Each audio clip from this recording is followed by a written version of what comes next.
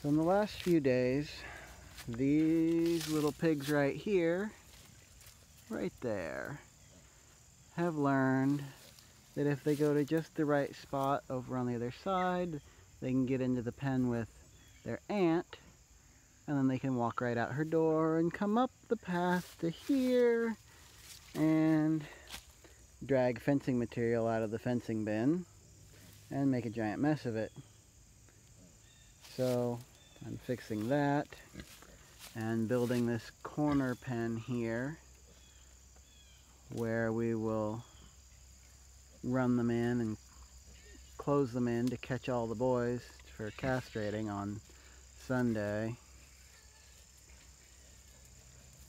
That way Mama won't get too upset. We'll haul them off across the other side of the field so that it won't bother her too much while we do that. And then after that, those two on the end there close up the end. And then when I'm done using it for a corner pen, I'll set a post there and a post here,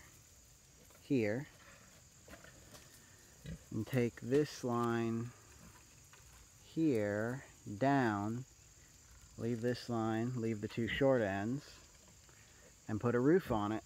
And this will be the winter pig house for this paddock. It'll be the farrowing hut as well when she has her next litter. She won't be staying in here that whole time though. She's gonna go to my friend's place to be bred with his boar for her next litter, so she'll spend 2-3 months probably over there, and then she'll come back over here, and that'll give this a little time to recover. I'll sow some rye down in here shortly and let a little cover crop get growing up.